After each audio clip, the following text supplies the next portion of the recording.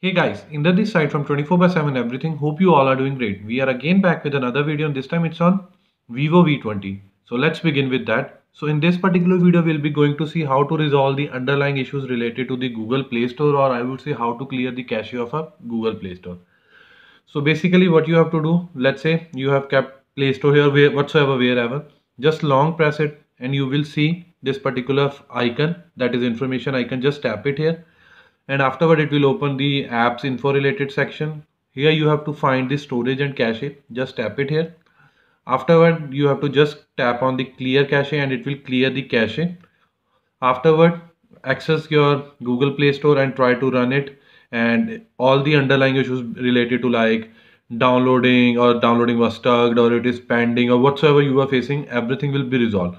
But again, if it is not again like it is again creating those problems, then I would suggest you that again long press this particular button or Google Play Store, just again tap on this information icon, again same window, again go to storage and cache. This time just clear the storage and it will prompt you like all this apps data will be deleted permanently.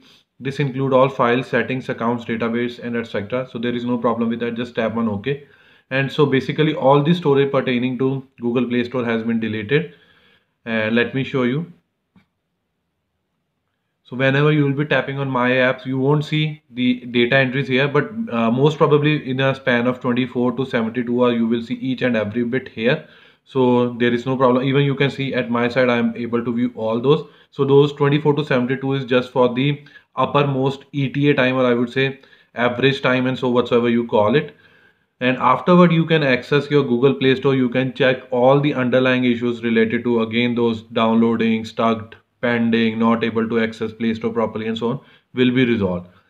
So this was all from my side related to how to clear the cache of a Google Play Store or how to resolve the underlying issues related to Google Play Store. Hope you like this video. If you really like this video, kindly share this with your friends and family. And apart from this, please subscribe to our channel because this will surely motivate us and boost us to create more videos like this in the coming future.